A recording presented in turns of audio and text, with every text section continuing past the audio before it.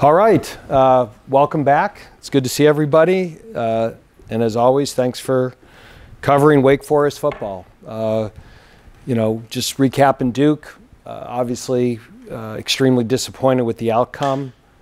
We talked before the game about playing with emotion but not emotional, and I thought we did some great things for 3 quarters. And one down to down, scrimmage to scrimmage, but 2 turnovers in the 4th quarter. We had 2 missed field goals. We had 3 15-yard penalties. And when you make mistakes like that, you don't deserve to win. So that was a painful lesson. And it's football, and we've won games. We've won probably more games like that when we lost, and that's why it's so disappointing to lose like that, because that's not been our brand. But credit to Mike and Duke. They played smarter and took better care of the ball down the stretch and didn't commit penalties, and that turned out to be the difference in the game.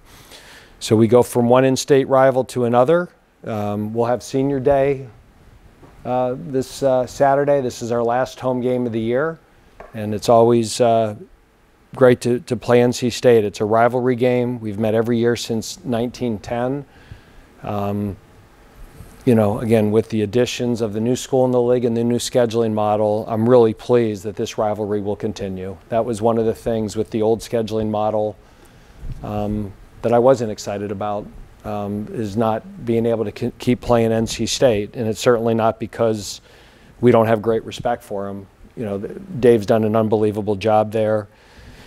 Dave and I were in the MAC together when he was at Northern Illinois and I was at BG, and he got to the ACC a year ahead of me. But congratulations to him on breaking the all-time wins record at NC State. It's a great accomplishment. To make it 11 years at a Power 5 school in this day and age is really hard to do. And Dave has done a great job. They've been consistent winners. And, I'm really... I'm happy for him, and he's done an outstanding job there. They're a good football team. They had a tough game against Duke, and credit to Dave and his staff, they got their players back. So to lose to Duke the way they lost that football game and come back and beat Clemson and Miami in back-to-back weeks is really a great coaching job by Dave and his whole staff and their whole program. You have a game like that, it's like, are you going to get off the mat? And they've responded in a really big way. Those are 2 great wins for their program. They're 6-3. They've been one of the better programs in the ACC over my time here. And, with them, it starts on defense. Tony Gibson does an outstanding job. They run that 3-3 stack, multiple looks. He knows the defense well. They execute at a high level. I'd be shocked if Peyton Wilson isn't the ACC Defensive Player of the Year. He's got 105 tackles, TFLs, sacks. He's all over the field, interceptions. Up front, they're really good. Vaughn, Clark, Jackson, Price, all those guys are really good players. And they play that 3-man front, and they know what they're doing, and they've got big bodies. And then they've always had good linebackers, and they lose Isaiah Moore. And they lose, who's the other linebacker that tackled everything? Who?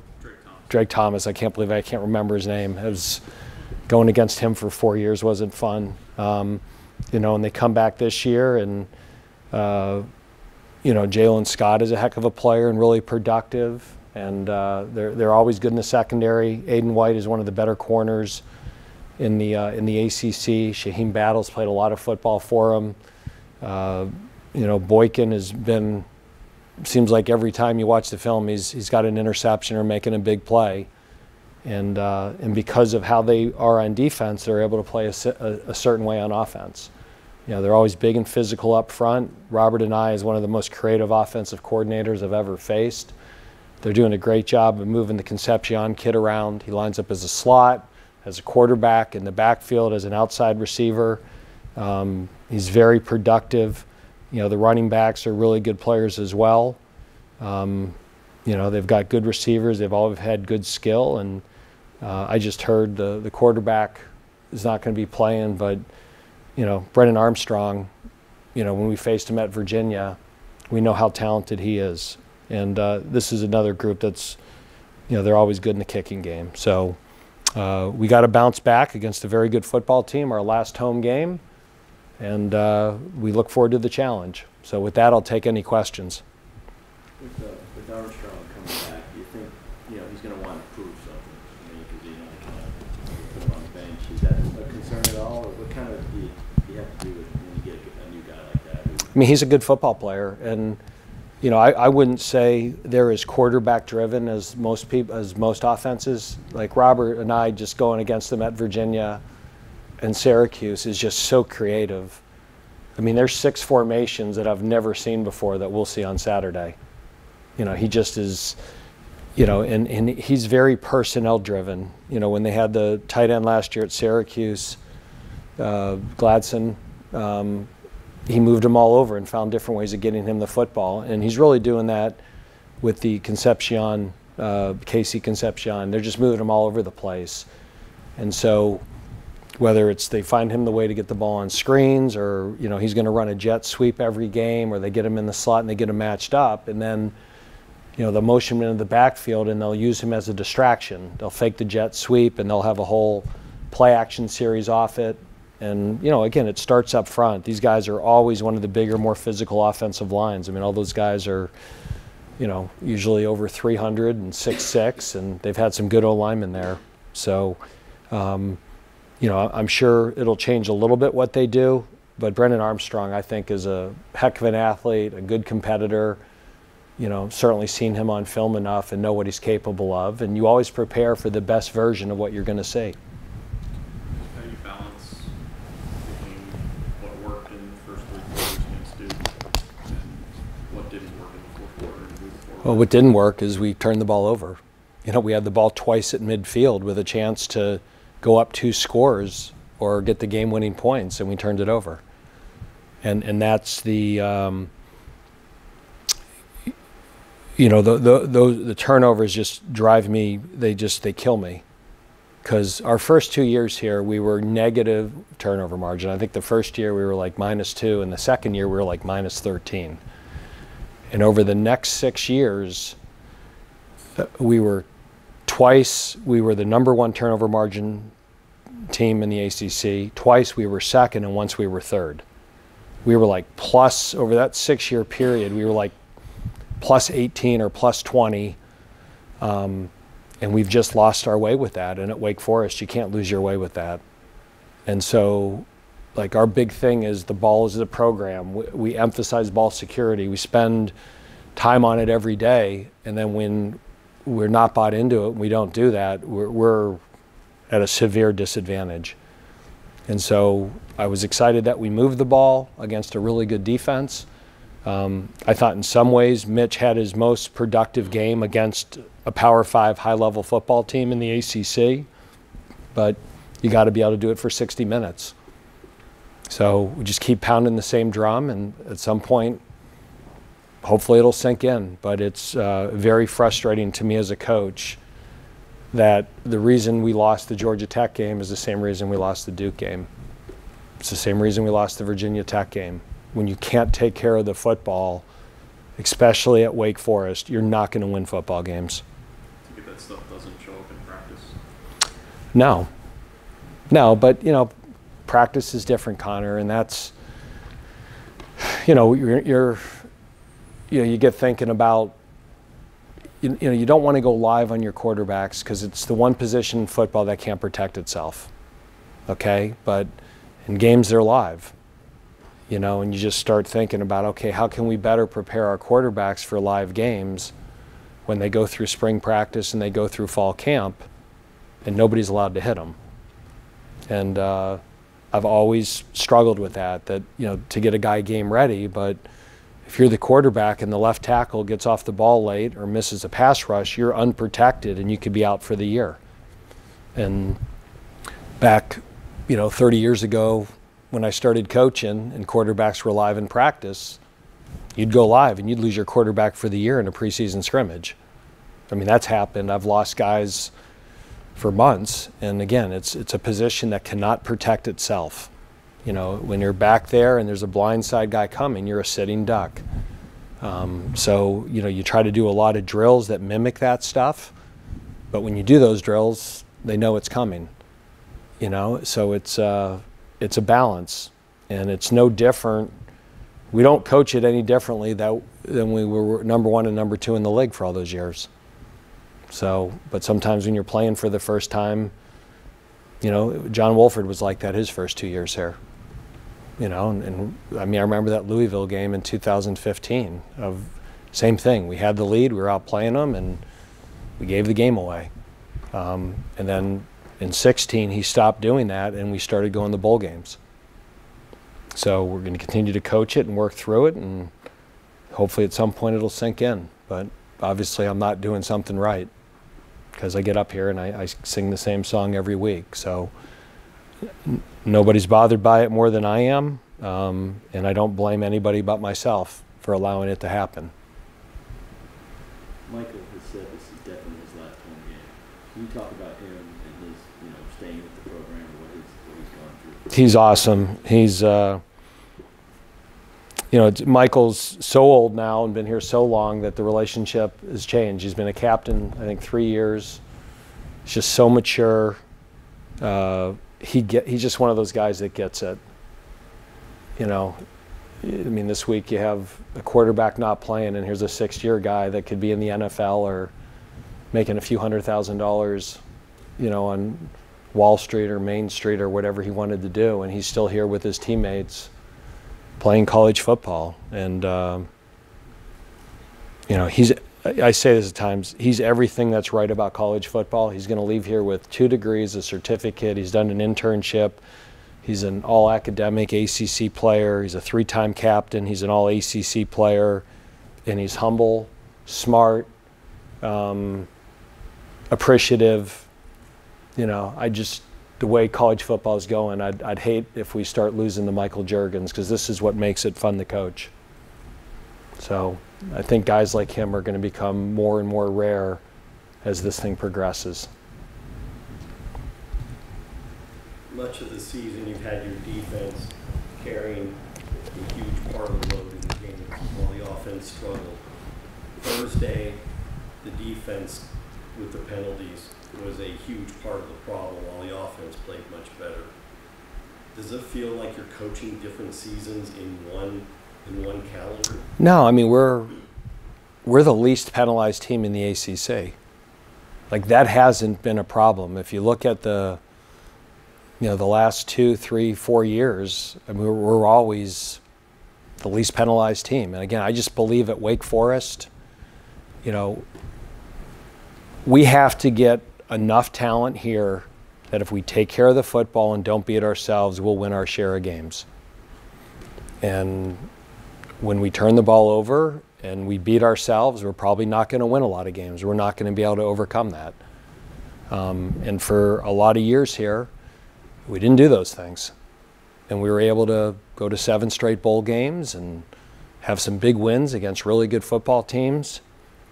And in this year, you know, at different times we've lost our way. And, you know, I don't know if, you know, I always look at myself and say, what could I do better? We're playing a lot of guys that have never played before. So, I mean, you look at those penalties, and it's a freshman and it's a first-time starter. And, you know, those guys, they learn the hard way.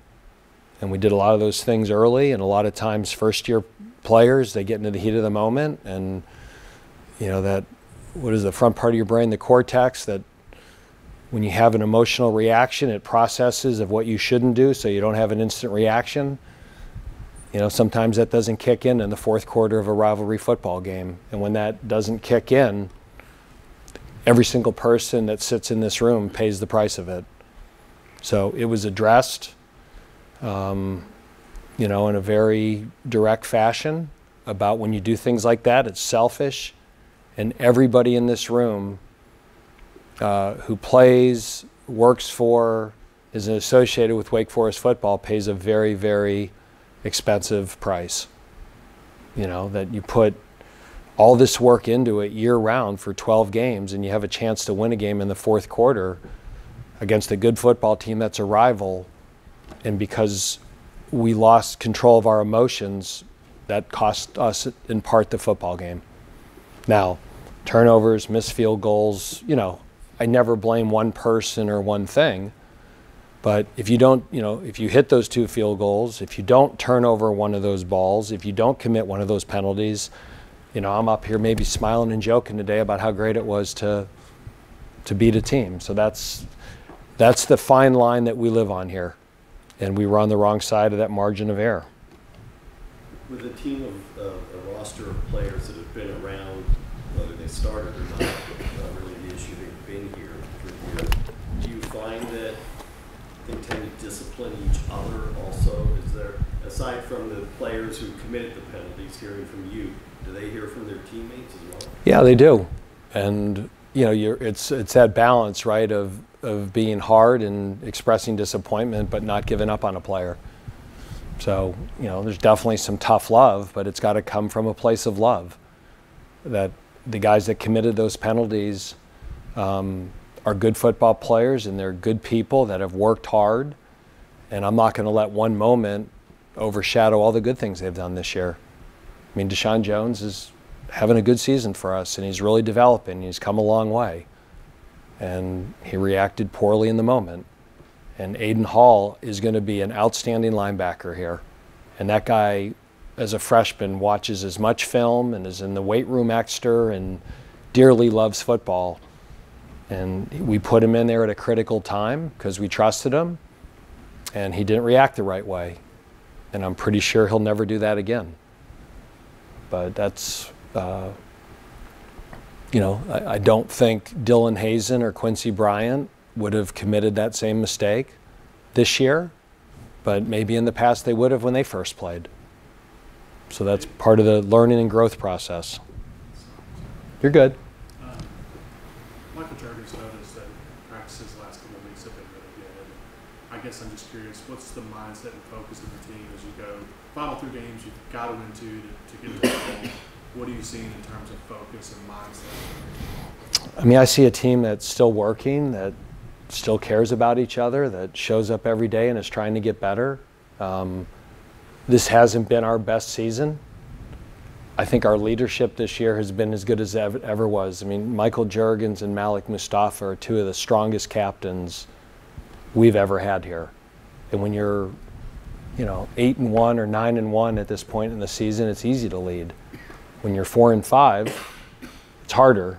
And those guys have done a great job of keeping the team together. Michael Jurgens has found his voice this year. I think when Sam and Blake were here last year, but now he's the one returning captain, and he's not afraid to express his opinion or say what needs to be stated. And sometimes he gets on people, and sometimes he's positive. And with Chase Jones out, Malik has really, on defense, been the guy who has become the voice in the room.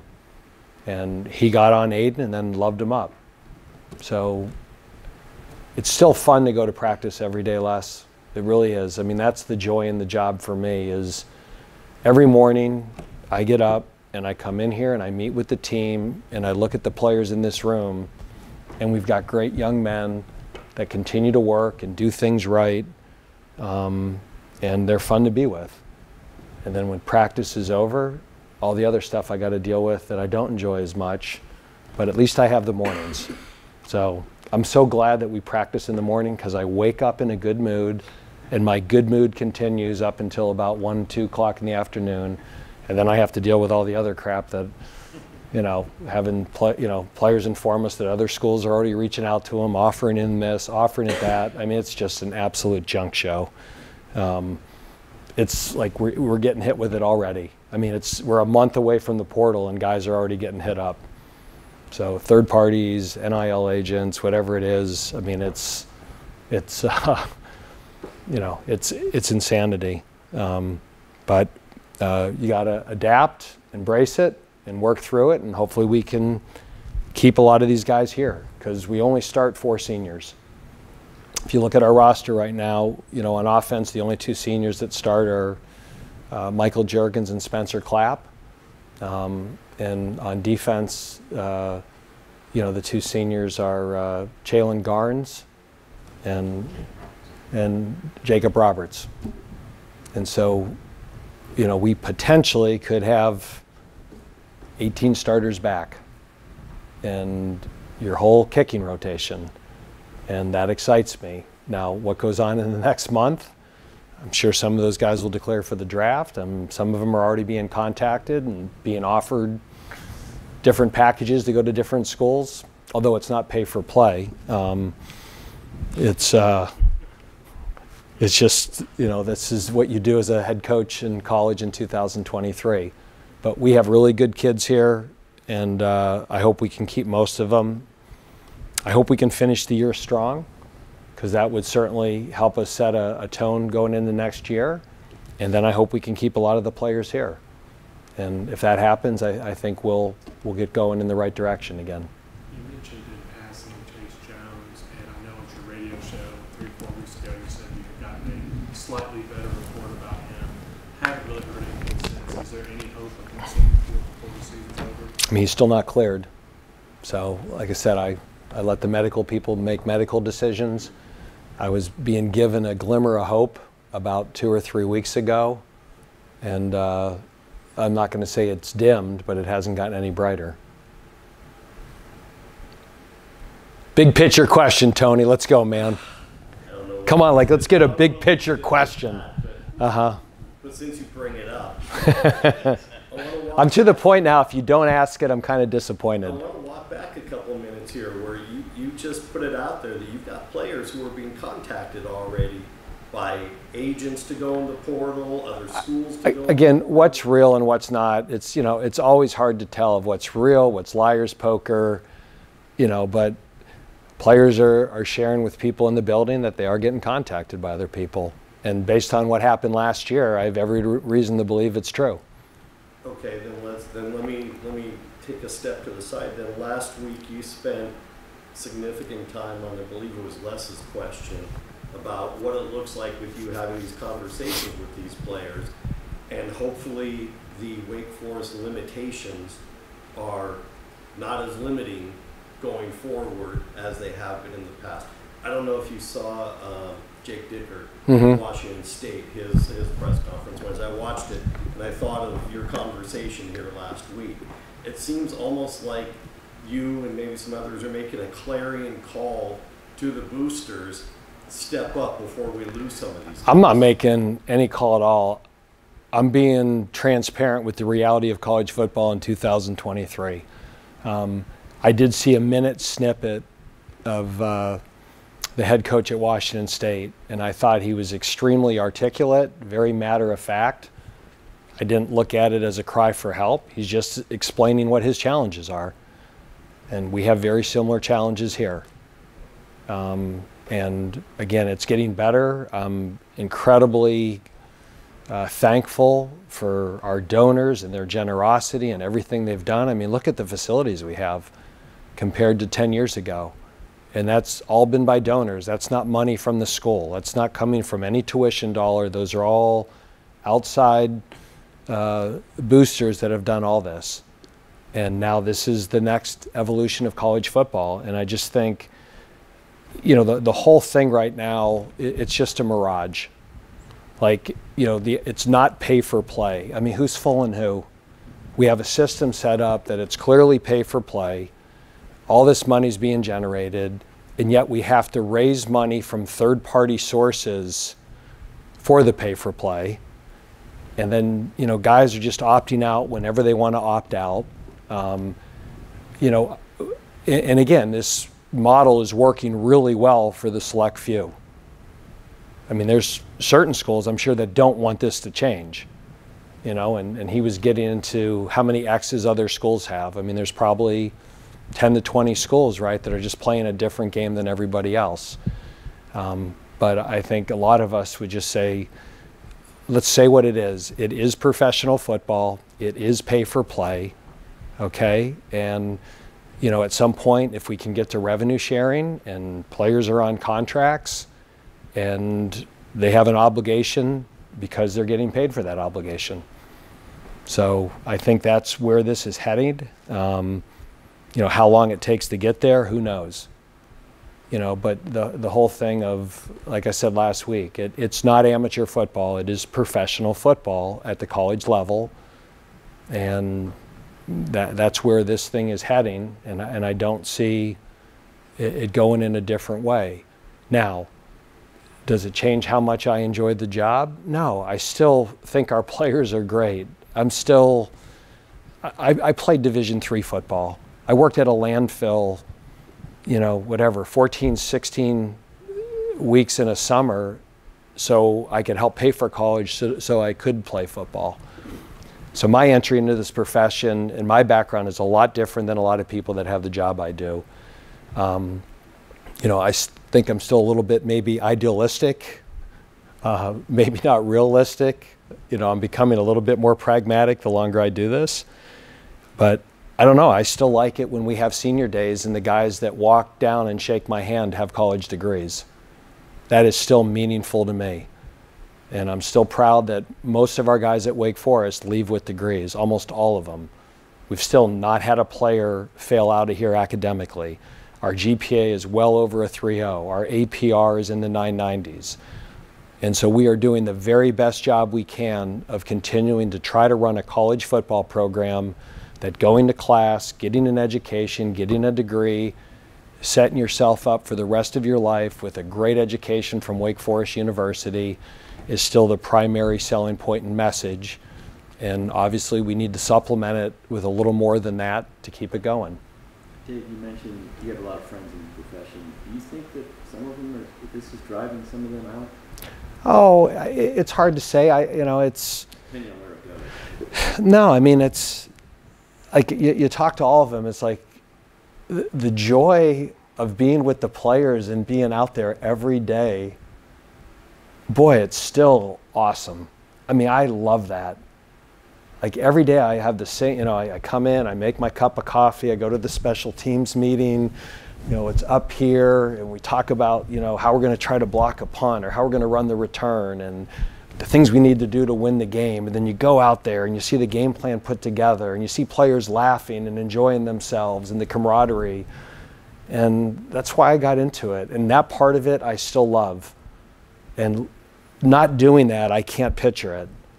Now, like with any job, to enjoy the good, sometimes you gotta tolerate the other things maybe you don't enjoy as much. And I do that because of how much I enjoy what the core job still is. And I enjoy who I do it with, our staff. I enjoy who I get to coach, our players.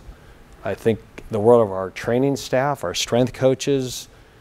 I mean, it's still really, really enjoyable. It just has a lot of new challenges.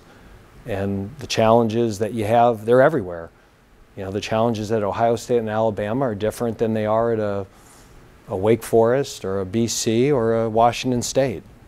So we're all challenged in different ways, and my job is to navigate and manage those challenges and lead our football program the best way I can. To follow up on Tony's question, have you seen the offers kind of distract the team from its goals? No, I don't think so. I think, you like it. I think when players share those things, they're kind of indicating they'd like to stay. So anytime those things get shared, I don't get mad or upset. I'm like, it's awesome that we have an environment here that the players are comfortable sharing that. I think if they didn't share it, I'd worry because that means they're probably thinking of taking it. So I don't worry about the ones I hear about. I'm more concerned about the ones I don't know that are going on, but I'm sure that'll all come to a head in about 4 weeks. So I'm going to enjoy these next 3 weeks that I get to coach football and prepare for games, and we're going to work like crazy to try to create another opportunity for this football team. And, if you worry about what's going to happen in 4 weeks, you don't enjoy the present. You brought up the school's APR.